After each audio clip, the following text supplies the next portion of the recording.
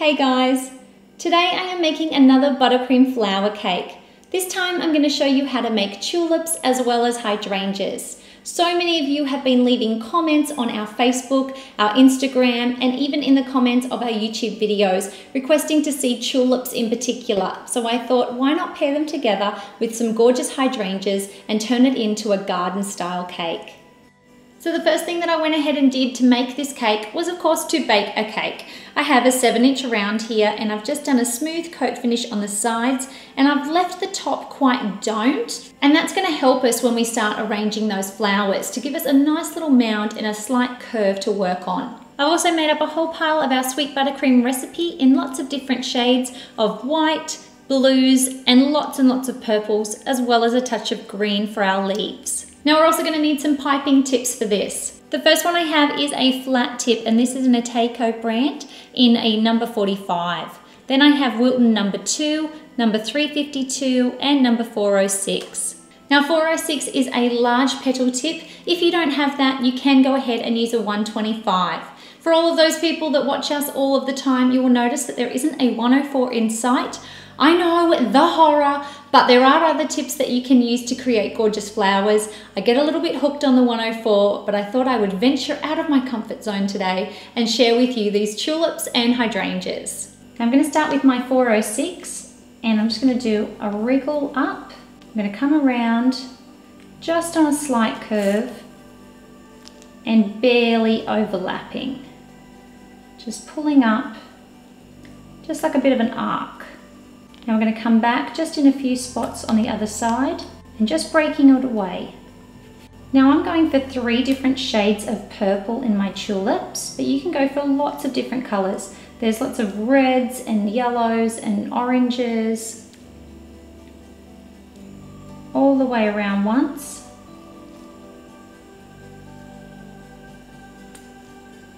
And then just coming back in a few spots. And as you go, keep popping them onto a cookie sheet so that it's nice and easy to transport it back to the fridge.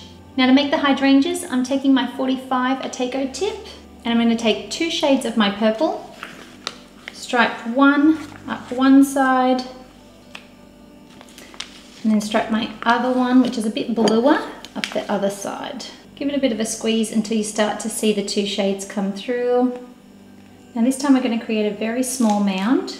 Then we're going to have it tapering down on the edge and go squeeze and pull out, squeeze, pull out, squeeze, pull out. And that's how you get the nice flat edges.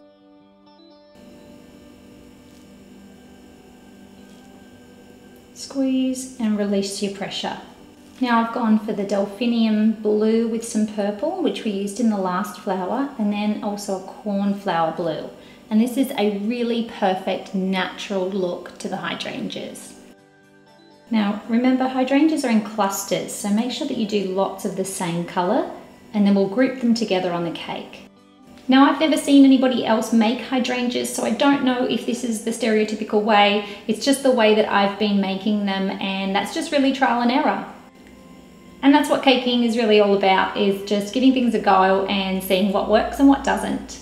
Once these have set in the fridge, I'm just taking a number 2 tip and I'm just going to pipe 4 little dots really close together, because that's what the center of a hydrangea looks like. It looks like 4 little dots wedged together. Now before we put the flowers on, I'm just going to add a little bit of buttercream to the cake just to help them attach.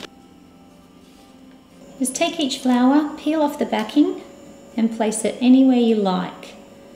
I want to start by having a cluster of tulips.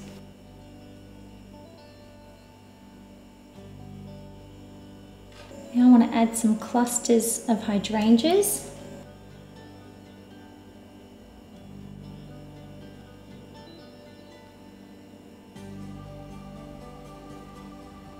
And you can come back in and add a couple more tulips.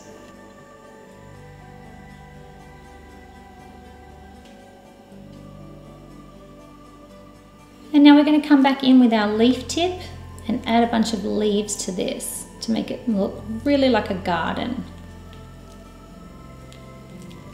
Just squeeze and pull to release.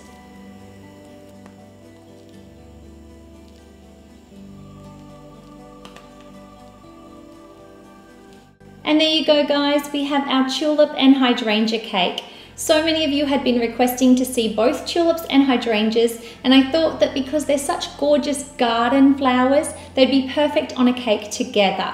Now if you love buttercream piping as much as I do, be sure to check out our buttercream cake playlist right here, and we are always open to suggestions, so leave your ideas for cake creations in the comment section below.